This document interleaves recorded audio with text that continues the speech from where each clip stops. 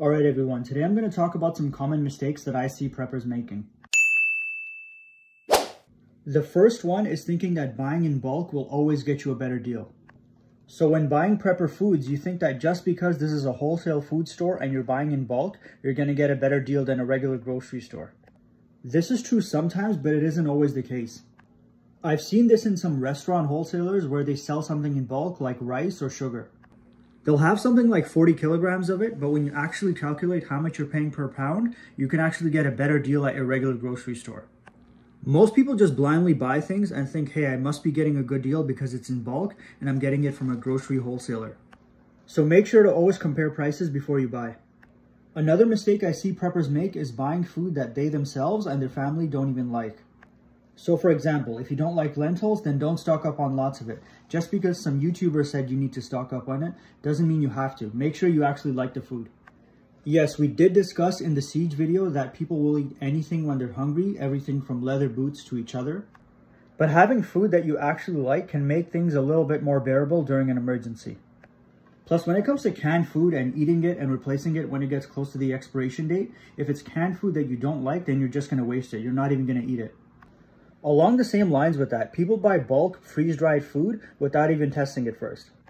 So they'll see a company that sells freeze-dried food buckets and they'll just buy a whole bunch of it. So it happens with me too. I sell freeze-dried food, but I recommend buying a small 72-hour food kit or something like that before you end up buying like a whole year's worth of it.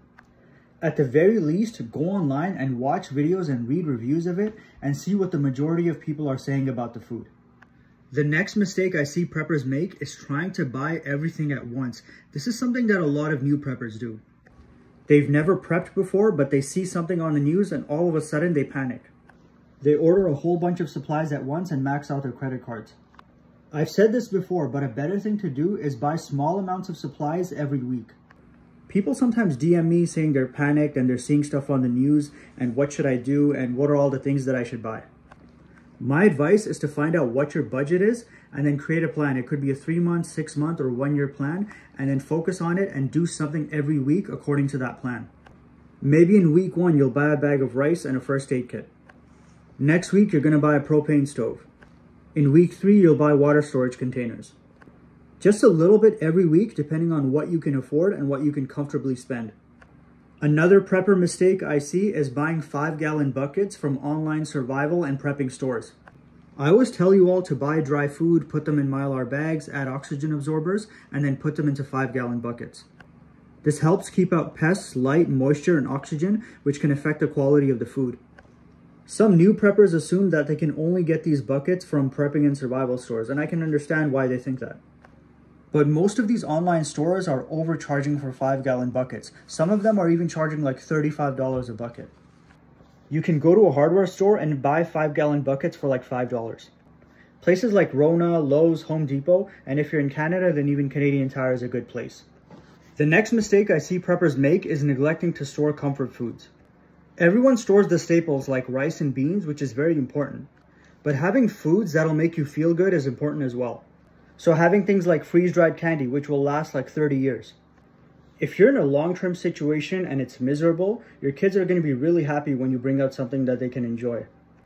Even regular candy, hard candies like Jolly Ranchers will last much longer than things like gummy bears and chocolate.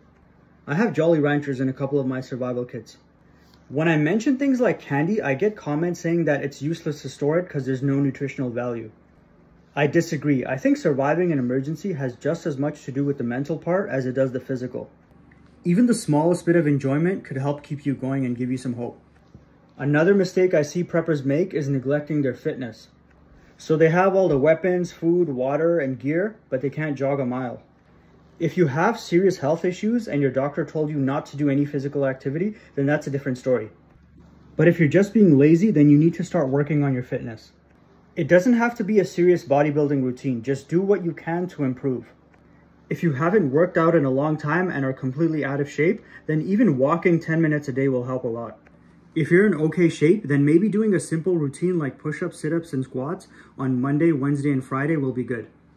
You need to be able to carry someone to safety, walk a long distance, protect your family. You won't be able to do all that if you're out of shape. The next mistake I see some preppers make is not working on your weaknesses. And also overdoing it in only categories that you enjoy. You need to be well-rounded as a prepper. You see this with married couples a lot. So for example, the husband is really focused on buying his 10th survival course or tactical training course and buying his 7th AR. When in reality, he probably doesn't need that stuff. He needs to focus on learning other things.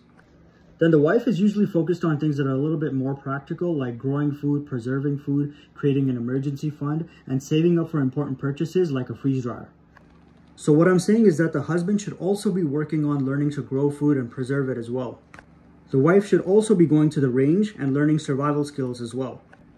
You need to diversify your skills, because what if one of you isn't there anymore or one of you gets really sick? Don't only focus on what you enjoy. Focus on what's most practical, what's most important, and being well-rounded. Another mistake I see preppers make is not testing your survival gear. People get excited about prepping and buy all this nice survival gear and never test it out and never use it. They'll say something like, oh, I don't want it to break or get damaged. That's actually the whole point of testing your survival gear, to see if it works and to see if it's good quality. If you're testing something out and it's going to break, then it's better that it happens while times are good than when you're deep in a survival situation. You don't want your stuff to fail and break on you when your life is depending on it and you need it most. So maybe next time when you go camping, take all your survival gear and your bug out bag and test everything out and see how it works. Alright guys, that's all I have for today. Thanks for watching. Make sure to like and follow.